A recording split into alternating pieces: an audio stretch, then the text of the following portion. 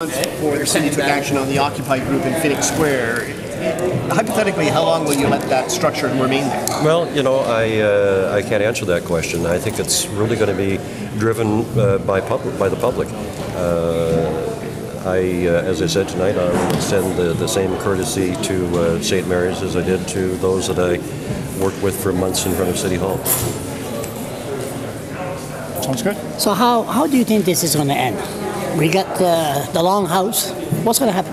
What's going to happen? I have no idea. Come on. You've been around for a long time. Well, I also follow your blog every day, and you're asking everybody in the province how this is going to end. I don't think there's an answer to that, and it's certainly not something that municipality can answer. It's this is something that they're talking to the provincial government about. So your question really has to be answered by them, not by the city. If a person makes a complaint because of the noise in the green zone, can they call the police and the police will go there? Do they contact you first? They contact the chief? What's the procedure? Because what's the complaint again? If somebody complains about the noise, say they hit the drums and they're singing, and somebody in that area complains about the noise, they call the police. Do the police go there and say they have a complaint? Do they act on it? Do they see you? What do they do? The city will act on any complaint that they receive anywhere that has anything to do with the public safety, and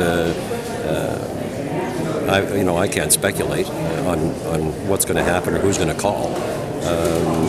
The negotiations that have taken place between the chief and myself representing the city is that there will be nothing that will affect or impact the neighborhood or traffic or anything of that nature. This is a very peaceful gathering in the Longhouse, which is a tradition for dialogue and discussion and meetings. Are you concerned that the international, Fredericton is on the international scene right now? No. If something happens, the police acts, which we know the police are whatever. Are you concerned about that? No, we had, Charles, and you know this as well as anybody else, we had the Occupy group out there for months. The police never did anything. The police never went in and tore it down. The police weren't involved in any way. This one is no different. I mean, if there's a complaint, they'll respond like they would in any situation. But this is different. This is different. Why is it different? Because the Fredericton is on the international scene. Everybody's watching. And you're concerned that if something does something stupid, that this will give a bad image to the city? No. Not concerned about that? No.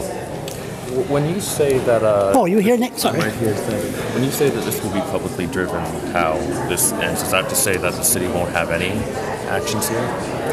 The city has no plans of taking any action with respect to the Longhouse at this point in time.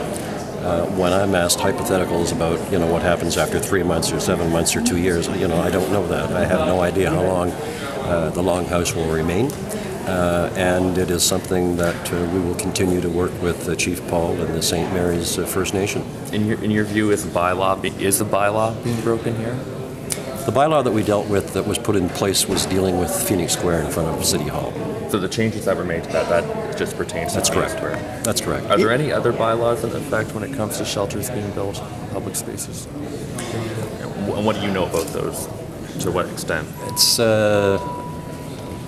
I don't believe that there is a bylaw in place that would deal with a Longhouse being constructed. Is that city-owned land, by the way? Yes. Okay. Do you have an opinion on show gas? No. For once, you have no opinion? Excuse me for 1 second. I've already expressed it. What? What is it? That water is the most important thing in the world, that we have an economy that needs to be addressed, and it can be done and should be done only if there is a guarantee that it's not going to impact or affect people's water. I think you just answered my question. Thank you.